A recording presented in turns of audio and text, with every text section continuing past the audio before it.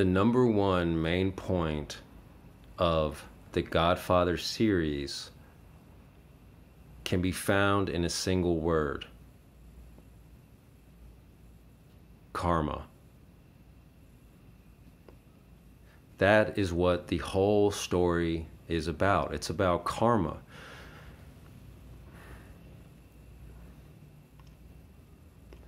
And it's very similar to Game of Thrones because it's all about power. What makes it such a great story is that you can see how they could feel very justified in what they do. Yet if you look at the small details, you can see that maybe it isn't just. So when the original Godfather, basically became a killer, he did it because he was being threatened with violence from a guy who is taking money from him and from a lot of people. Now, just because this other guy is doing that, does that justify Vito Corleone killing him? It's debatable, but it's not exactly, it's not even the same level of wrong, right? Taking someone's life is the greatest wrong, more so than just taking people's money. Now, of course, if they refused to pay the money, then maybe they would have gotten killed or maybe just beat up. So it's a complicated question.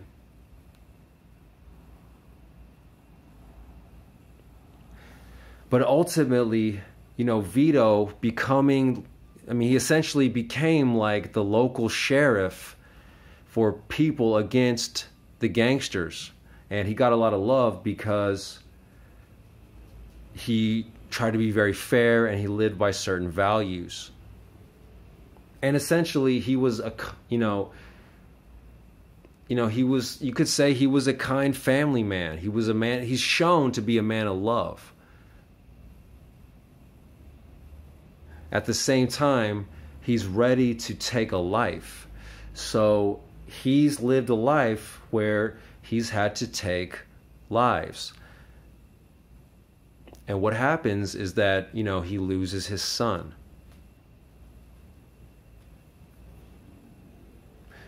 And also, they try to kill him, right? The son is more in retaliation for Michael, but they tried to kill Vito because he has karmically lived this life of taking lives.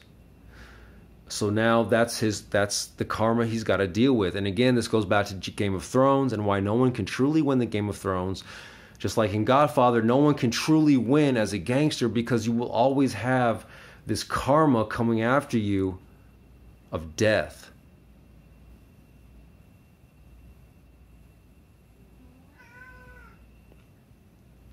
So even if you win, you just have to keep killing people. You can never have peace. And peace of mind, there's nothing more priceless than that.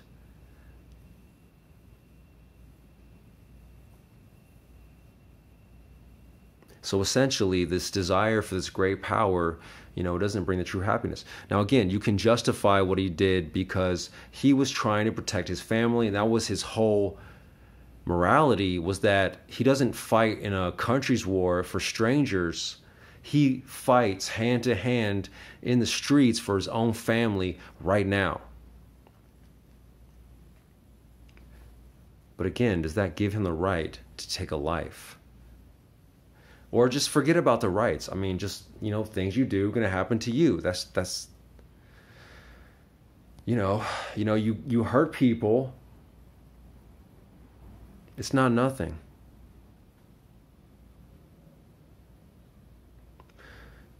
This is kind of the easiest way to prove the existence of a higher benevolent force that could be called God, is that there is no getting away, for example, with a murder. Even if you got away with it,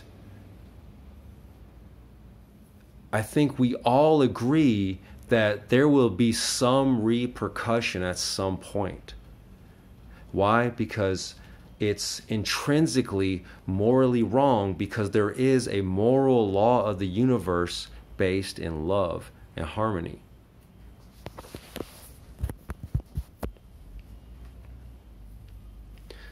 And so then it's the same situation with Michael Corleone. Okay, so he kills the police captain and the other mob guy, because they tried to kill his father. Even killing his father, does that necessarily give him the right to take a life? Yeah, morally he can feel just, but it becomes a complicated question. Why not, instead of dealing with that, just leave? You have money, just go to, perhaps they would never be safe. But again, karma. So he kills the captain, he kills that other mob guy. Then what happens? His fiancée gets blown up and his brother gets killed.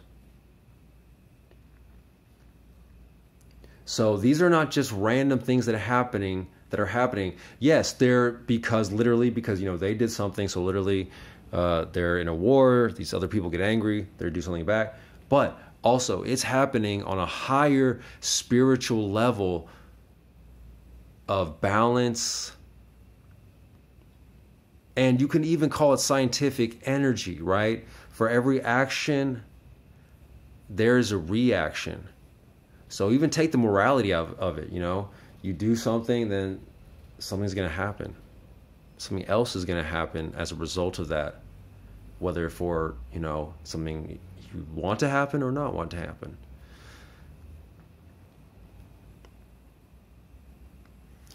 And this is Michael Corleone's major blind spot, because at the end of the whole thing, you see, he's just sitting there thinking, what is he thinking about? He's thinking about, where did I go wrong? What did I do to deserve such a shitty life? That's what he's thinking about. And the answer is simple. It is karma. All right? Because, you have the strength and the intelligence to know who to take out, and you're ready to take them out in order to protect your family from your mind. But at the same time, you're not realizing that you are violating the law of love.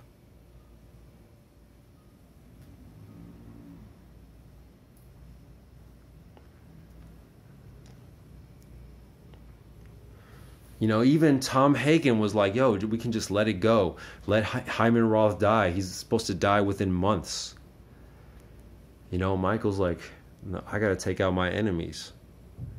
Even though this other guy, he no longer poses a threat. So it's something he could have let go. But no, he doesn't. So what happens? He kills, and this cycle of killing and you being killed or someone you love being killed continues.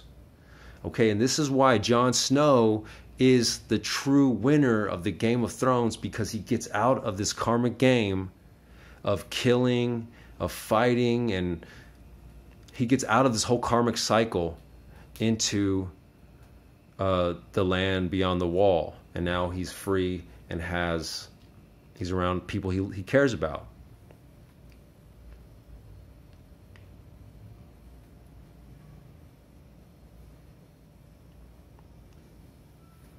So it's, yes, we root for Michael and Vito because essentially they are good people, but they just don't have this understanding.